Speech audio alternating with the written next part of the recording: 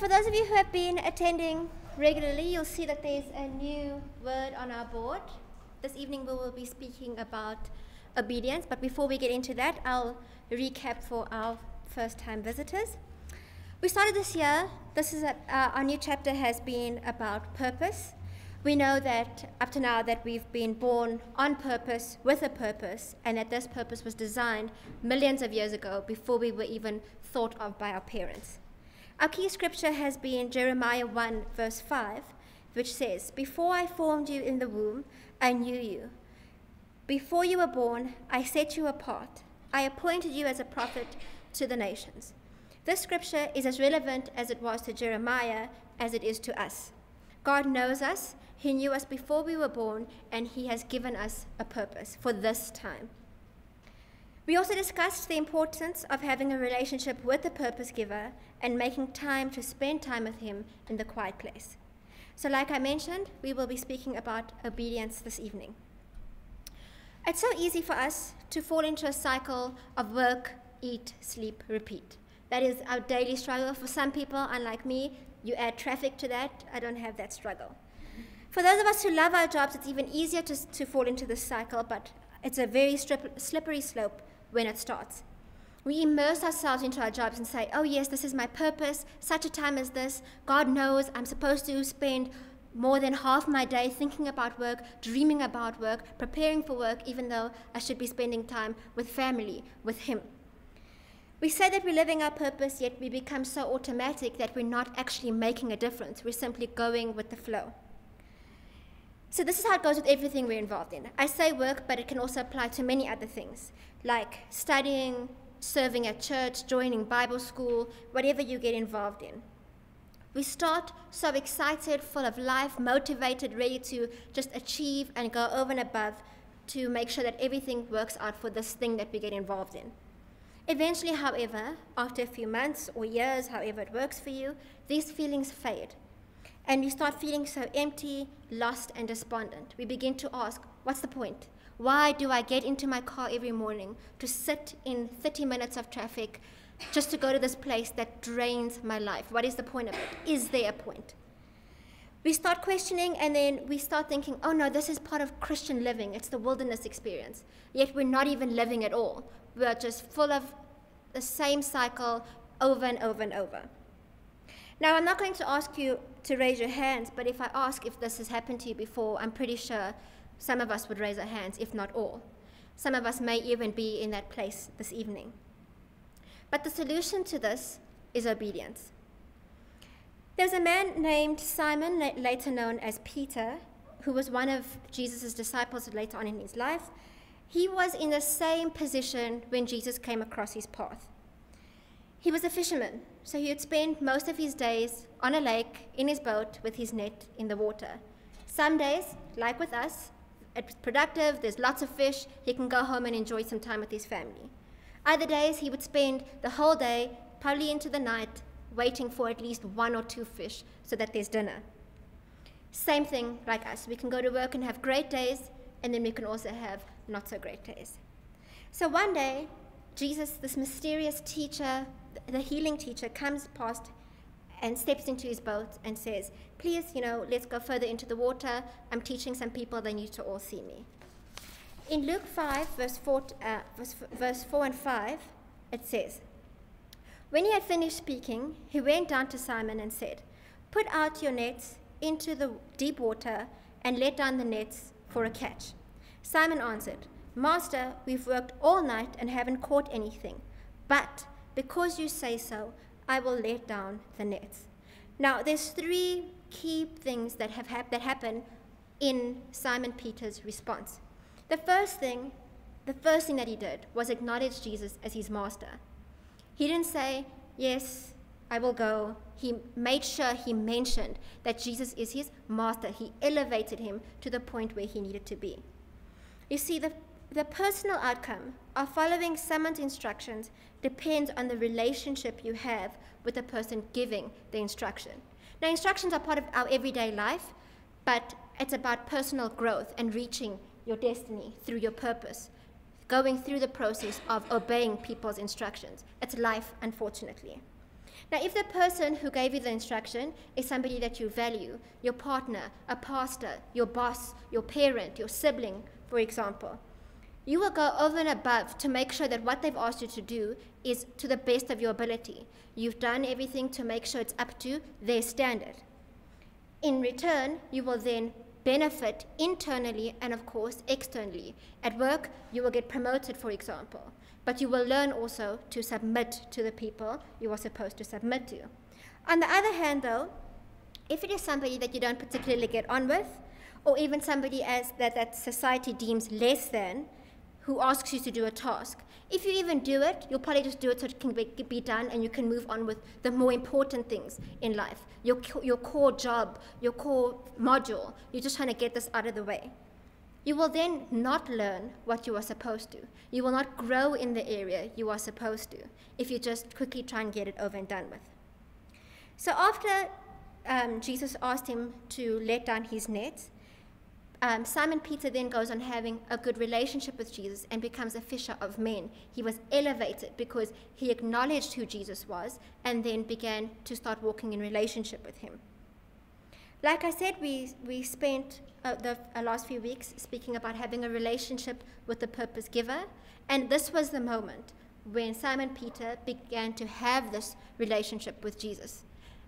When we get born again, that is when we start to have the relationship with Jesus. So when he says, go this way, we're supposed to say, Master, I'm tired, but I will go this way. If Peter hadn't acknowledged Jesus as master, but just brushed him off like the Pharisees, he never would have walked with Jesus and never fulfilled his purpose. He would have stayed a fisherman for the rest of his life. Not elevated, not moving forward, just being ordinary, and we are more than that. The second important thing that happened is that Simon Peter acknowledged how he felt. He said, Master, we've worked all night and have caught nothing. Now, I'm sure that he wanted to just go home and sleep. I know I would have. If I was just on a boat all night and nothing came, I would have wanted to go home. You see, the thing is, with our feelings, it's okay. It's okay to say, I'm tired. It's okay to say, I've been doing this. It's okay to say, I'm tired of traffic. I'm tired of not getting the right responses. I'm tired of this promotion passing me. It's okay to acknowledge how you feel. But you cannot stay there. You cannot stay in the trap of your feelings and say, this is why I am the way that I am. You can't also blame them and say, no, because of the way I feel, I will only listen to Pastor so-and-so and not, oh, this other person. You need to acknowledge your feelings, but also deal with them. So if you're tired, you're demotivated, you're not interested, it's important to acknowledge how you feel. But you need to work through it so that the cycle does not continue. Because if you don't, then you just have something more to complain about, sitting in traffic, feeling like you're exhausted. So like I said, your feelings, it's not a trap or a death sentence. You are not stuck to feeling exhausted, to feeling demotivated. Acknowledge them, but also do something about it. Move on. You can't keep complaining about how stuck your job is if you are not doing anything about it. Imagine one day you're seeing God at the pearly gates and he said, you know what? You did not fulfill your purpose. You didn't reach your destiny because all you told me was that you were tired. It's not going to work out.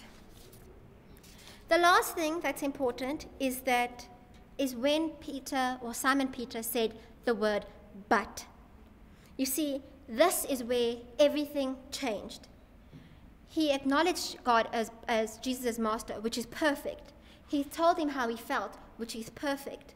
But if it just ended there, nothing was going to change.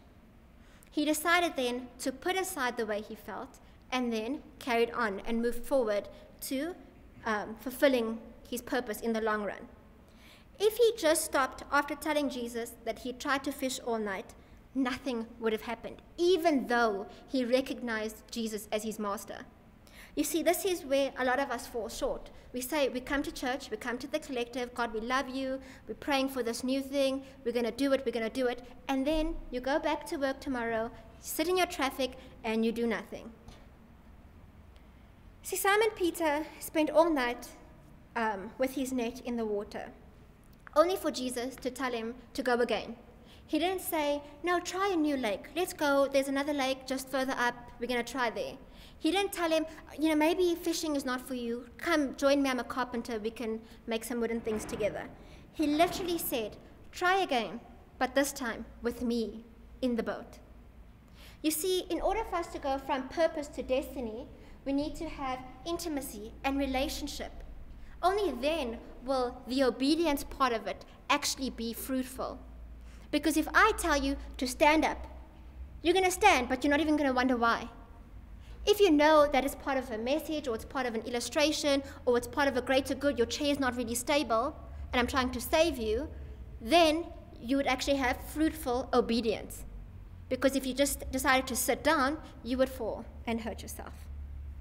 See, like I said, Jesus is saying, try again, but with me. And he's saying that to us as well. You will get there. Everything that we are working towards in life, every single day, every minute in traffic, every meeting that you have to attend that you really would rather be doing something else, is getting us towards the greater purpose in life. So at this moment, you may feel like there's no point. But Jesus is saying, try again, but with me in the boat. Like I mentioned at the beginning, Jeremiah 1 verse 5 has been our core scripture.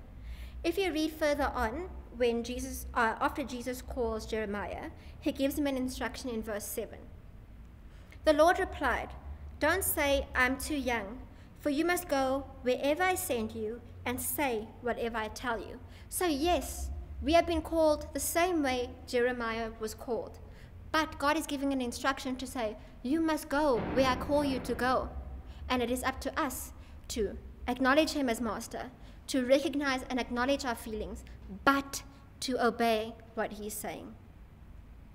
To back this up, because Jesus was already performing miracles in the New Testament, in the Old Testament not so much, because Jesus wasn't there yet, God then showed Jeremiah a vision of an almond tree, and he explains why in verse 12. The Lord said to me, this is Jeremiah speaking, I have seen correctly, for I am watching to see that my word is fulfilled. So not only has God given us an instruction, but he's watching. He's making you go through whatever you've gone through and whatever you're going through, but he's watching. You're not alone. He hasn't left you, but he's making sure that you are obeying every single step so that you reach the destiny. You walk in your purpose, listening and obeying to what he's saying. So, we need to continuously be spending time with God in our quiet place, listening to what he's saying so that we can obey. If that's hard, start with the Bible. Follow the principles. If you don't like to tithe, it's an instruction. Start small. You don't want to spend time with God? Start with the Old Testament. Start small. Get a reading plan. Because only then, when you obey what God is telling you directly, will you walk in the purpose that you have been destined for, not the person next to you. So like I mentioned earlier, everything that we are going through, everything we've been through, everything that from school, from preschool when you were coloring, has prepared you for this moment, this night, the 19th of February 2020. God is going to do something amazing, but we need to acknowledge him, acknowledge our feelings, but obey what he's saying to you personally so that you can stop doing little ordinary fishing and fish for men the way we are called to. We may be tired. It's life. We're tired. We feel like we're on this constant loop, cycle, but the important thing is to simply remember we must try again, but with Jesus in the boat.